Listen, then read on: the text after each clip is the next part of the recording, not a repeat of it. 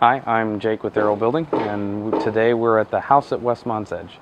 This is a remodel and multiple addition project that our company is working with Madeline Slay of Slay Architects from San Antonio, Texas. And I wanted to talk with you today about air sealing. And one of the methods we do to ensure that we make sure we meet our goal, to make sure that we don't have to go back and remove things later on, we test in 3 different times. The first test that we'll have is after we get the walls and the ceiling in, we'll leak test, we'll blower door test. After we get our windows in, we'll blower door test.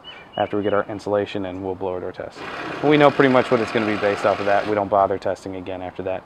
We're not required to, but we know that we've met what we're trying for. So 2012 IRC that we go off of here in Columbia says no more than 3 air exchanges per hour at 50 pascals. We're going to shoot for 0.58, which is slightly better than passive house, and we've met it before, so that's why we just shoot for that every time. One of the things that helps us do that is this zip sheathing.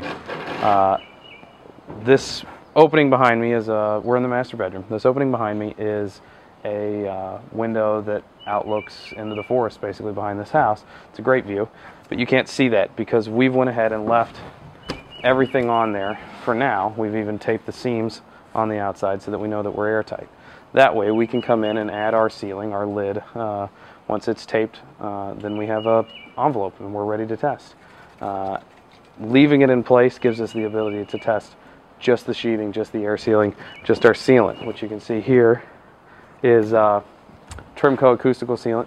We have that all the way around every opening, underneath our bottom plate, across our bottom plate, and on all the seams of our sheathing. It gives us a little bit better air barrier than just this stuff by itself. The other thing that you're seeing here is you're seeing the backside of this product.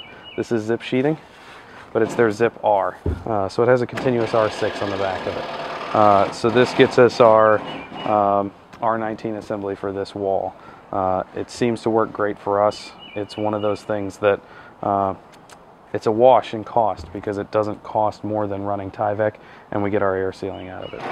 And so this is the best system that we've found for being able to just track our progress. And like I said, after we cut the windows out and install the windows, we'll test again. And then after we've tested the windows and we insulate, we'll test one more time. If you need more information, or if you'd like more information about Aero Building, look us up on aerobuilding.com and stay tuned for more from the house at Westmont's Edge. Thanks.